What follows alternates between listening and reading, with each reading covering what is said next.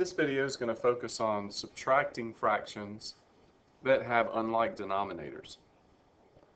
And the steps that we're going to use to solve these problems is basically the same steps that were used to solve the addition problems. We're going to be using an algorithm that involves cross multiplication and allows us to fairly easily work these problems out. So let's take, for example, two fractions. I'll take 6/7, and I want to take away from it 2/5.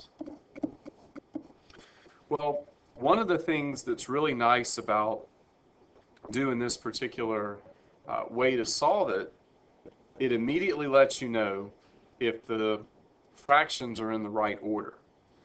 We're not working with negative numbers, so the larger fraction has got to be the first one. It's the larger one that we're taking something away from.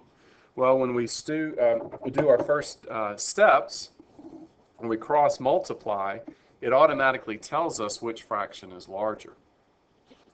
In a situation like this, where I've already given you the fractions in the correct order, it doesn't really matter, but what if it's a word problem?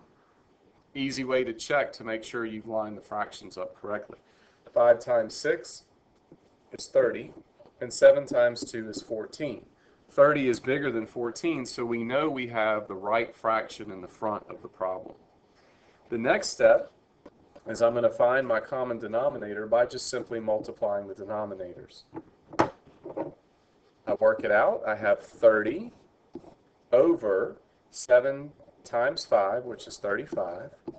And this time, this is a subtraction problem, so I'm putting a subtraction symbol here. Over 14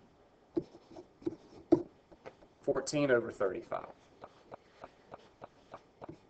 These fractions are now the same kind of fraction, or I like to say the same color, and they're broken into equal amounts, and so now we can subtract them from each other. I have 30 of these 35ths, and I'm going to take away from them 14 of these 35ths.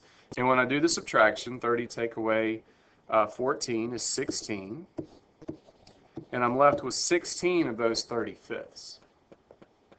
So the last step is to figure out if there is anything that 16 and 35 share in common that would allow me to simplify this even further.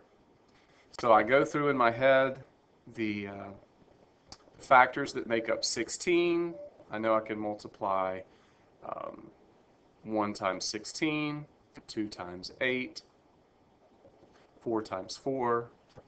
For 35, I can multiply 1 times 35, and I can multiply 5 times 7, and that's it. They don't share anything in common other than 1, so I'm finished. 16 35ths is the answer to this problem. All right, so let's try one more. Let's do 3/4, and I'm going to subtract from it, let's do 2/8. Okay, so I'm going to do the same kind of setup here. Cross multiply first. Okay. 3 times 8 is 24. 4 times 2 is 8. And then I'm going to multiply the denominators so that I can get a common denominator. So I'm going to have 24 over 4 times 8, which is 32. And I'm going to subtract from that 8 30-seconds.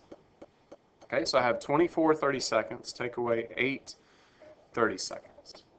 All right, and when I do that, I'm going to get 16 30-seconds left over.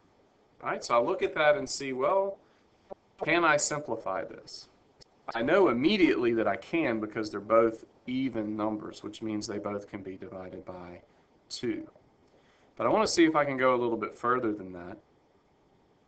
And so one of the things I like to do when I'm trying to figure it out is I'll double the number on top just to see if for some reason that helps out. So if I double 16, 16 plus 16 turns out is 32. So 16 is actually half of 32, which means this is going to simplify down to 1/2. Right? So this is how we use this particular method for subtracting fractions with unlike denominators.